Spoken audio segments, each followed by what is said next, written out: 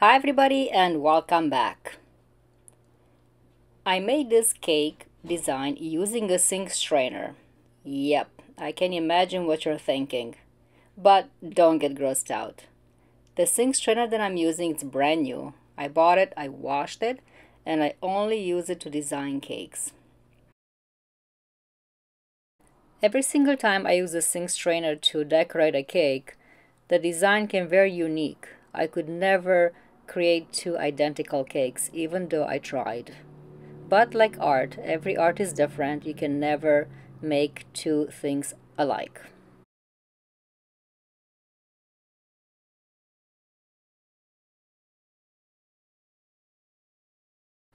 And here are the ingredients. 1 cup white chocolate chips, 2/3 cup sugar, half a cup sweetened condensed milk, 1/4 cup water, 1/4 cup water mixed with 1 package of gelatin, and 1/4 cup corn syrup. First thing I did, I mixed the gelatin with the water and let it bloom for about 5 minutes.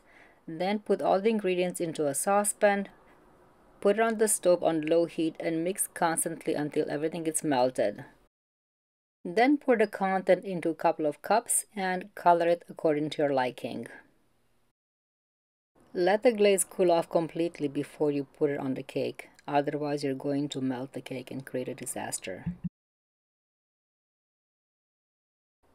One of the challenges that I have is having a level surface. So what I did, I have an inverted plate here and I'm trying to make sure that at least the plate is leveled. Then I place the cake on it and put the sink strainer on, and then I'm pouring the glaze into the sink strainer. And even though my cake is leveled, my table is leveled and everything is fine and straight because I've checked it, somehow when I start pouring the mirror glaze, the sink strainer starts to move, and then I have to put something underneath. Like right now I put a spoon there, just gonna lift up that side and make it more leveled. And not to mention that when I moved it, my sink strainer moved a little bit to the side and my design will not be symmetrical, but that is okay. This is just art, so I can make it as beautiful as I want and as creative as I want. So my first concern is to cover up the cake. So in the beginning I don't really worry about my design. I'm trying to make sure that my mirror glaze covers the sides of the cake everywhere, and then at the end I will decide which color to use as my final design.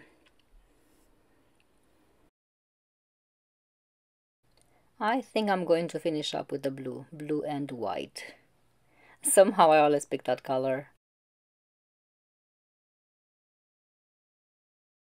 The real challenge is removing the strainer now without dripping over the cake. I have to work very fast because one drop can mess up the whole thing.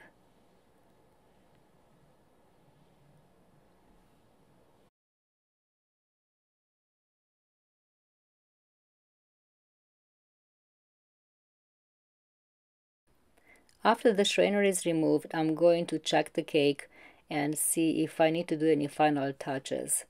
At this stage, you can still do some changes if you want, and in my case, I'm going to take a toothpick, dip it in the white mirror glaze, and change a little bit the center there. Somehow, I think my camera didn't capture when I did those little red extensions, but I did it with the same method with the toothpicks. I just dipped the toothpick in the paint and drag it a little bit, and then I did the same thing with the white. And now I have to let it sit for about half an hour, and then I'm going to come back and cut the drippings. So what I'll do, I'll take a knife and whatever excess that I have on the bottom here, I'm just going to gently remove it and then transfer everything onto the platter.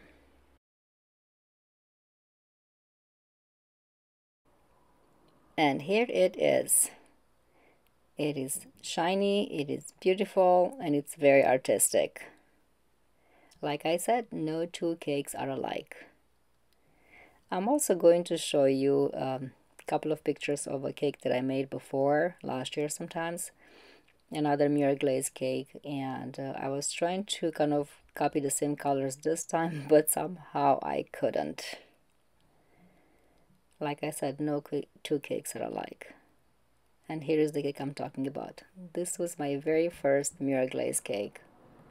I love the colors. It's beautiful. And like I said, you can use any mousse cake you want. Hope you enjoyed it.